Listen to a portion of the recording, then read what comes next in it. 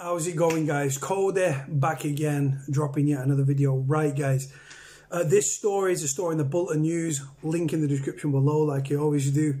Now this guy, David Bradley was known as, then he changed his name to Haitch Bradley, now it's Haitch Macklin, right? This guy is a fucking scumbag, oxygen thief, right?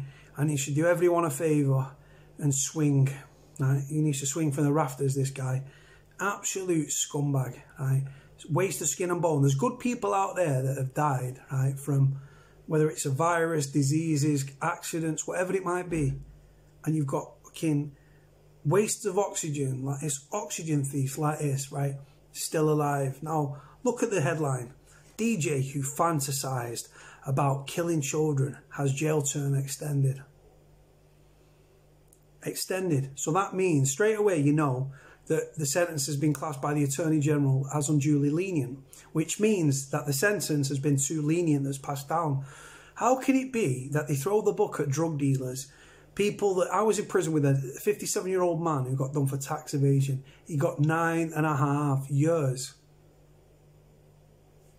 We seem to go, no pun intended, we seem to go soft on these paedophiles, these fucking fantasized about killing children. I'm not being funny, right? Mental health, whatever. There's no mitigation for that at all, right? Just a sicko.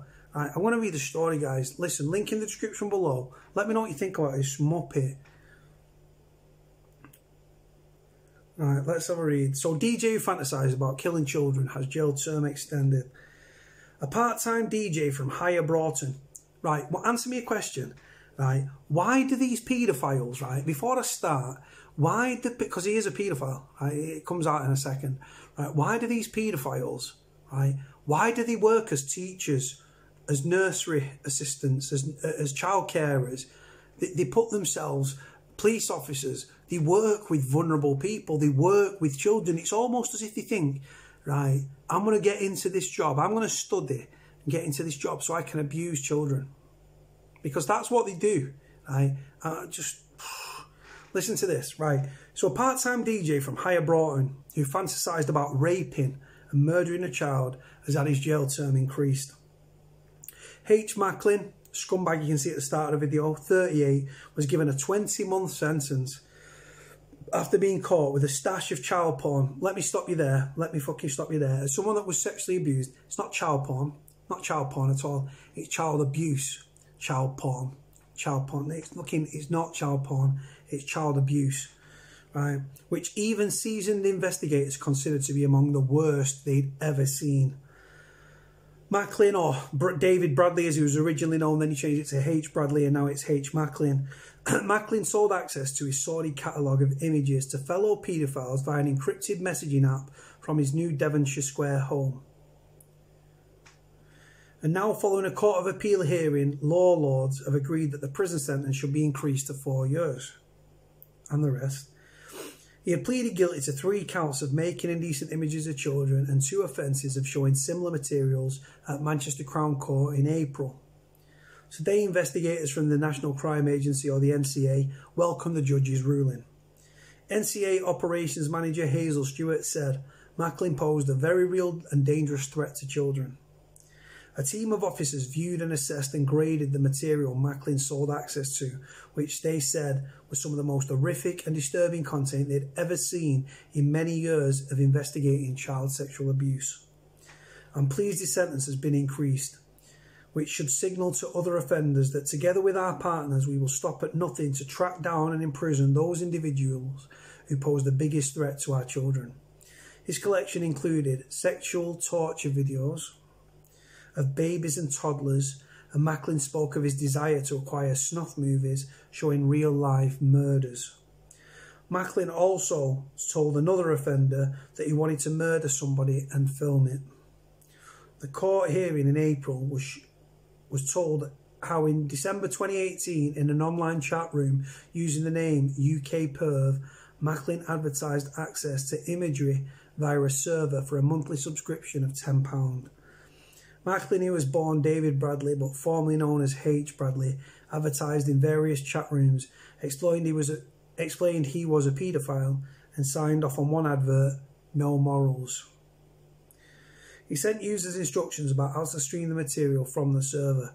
In an international operation involving undercover officers from America and New Zealand, intelligence received by the NCA led officers to raid in Macklin's home in April 2018, where they recovered items including an iPhone, a laptop and hard drives. Nearly 2,200 indecent images of children were discovered, of which 680 were the most serious Category A images. That's the story over. Right, see this waste of space, right? Simple, right?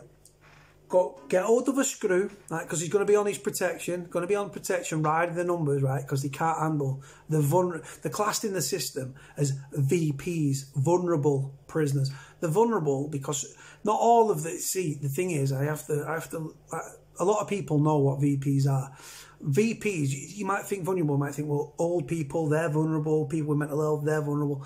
In prison, vulnerable inmates are classed as deadheads, former police officers, former prison officers, former gang members, people that put themselves on protection because they've got mental health issues, rapists, paedophiles, child murderers, etc., etc. 4 things you don't want to be in prison: grass, baby killer, child killer, rapist, or a paedophile.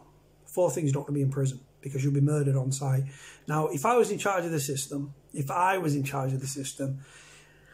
I would bring down reoffending rates. Simple, because I'd have a way with the VP wings, right?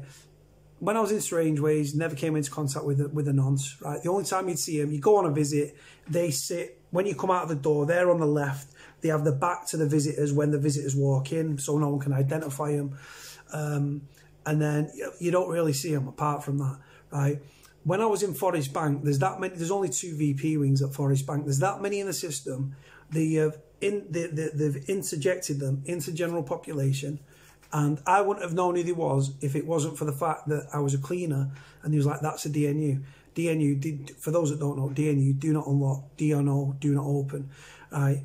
But if you're on basic regime, you're out for half an hour in the morning, half an hour in the evening. These lads, these nonces that are in general population run the same regime. They're protected for the most part, and then when a nonce leaves the prison, hopefully they leave in a body bag.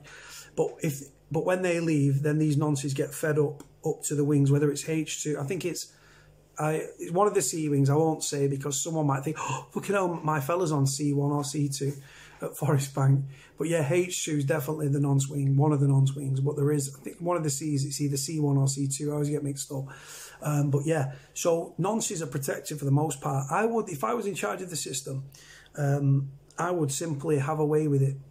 Nope, they can't go into segregation. They can't go on to the VP wing. VP wing, like I said, protected. When they're getting moved around the prison, they put a freeze on. When they're going to work, they put a freeze on. When they're going to visits, they put a freeze on. They've got it incredibly cushy. And well, they're still in prison, but it's no punishment for me. And the thing is, these paedophiles, and he's a nonce, tried a streaming service for £10 a month. I'd have a way with the protection wing. And you know what, these people, they've been murders every day of the week. They've been murders in and out of prison.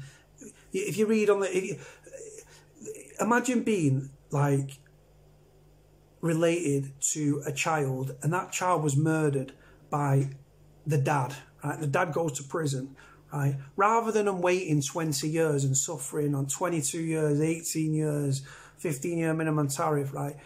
You'd love to just read the paper and just flick open and think, he's been in prison about 5 hours and he's dead. Right? That's what should happen.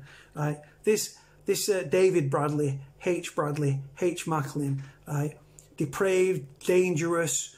Clearly, this guy will reoffend. Right? The one thing that I've said 1,000 times, I'm sick of saying it, you cannot rehabilitate a sex offender. Right? This man, like I said, he had 2,200 images and moving images and all that stuff, right? Distributing them and all this and trying to make money from it as well. By downloading them, by making them, by posting them online, you're creating the demand. If the demand's not there, the supply isn't there. Whether that's drugs, whether it's child abuse images, right? Now, this guy, right, will reoffend, right? When he's in prison, let's go on the proviso that he can't get hold of a banned mobile phone, right?